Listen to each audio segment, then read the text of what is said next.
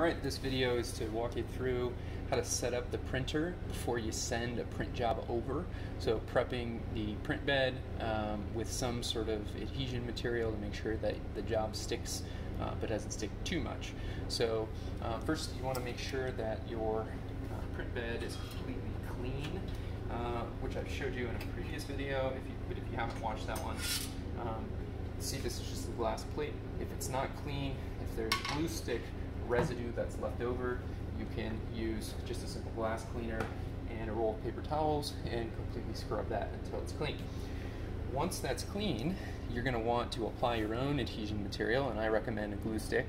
So to find the glue sticks, you can go down to the drawer that says 3D printer just below the printer, open this up.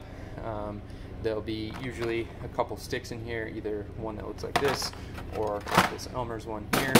So you'll grab one of these sticks, and then you'll want to open up the stick and apply glue only in the region that you expect the print to actually stick to the plate. So if you're not printing over the entire area of the build plate, there's no need in applying glue. In this case, I'm going to print another one of these objects. I'm going to print it right in the center.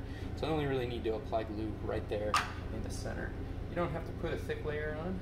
I usually just put one pass. So don't use too much of the glue. That's it. That's all we need to ensure that this doesn't continue to stick after. So once you've done that, you can open up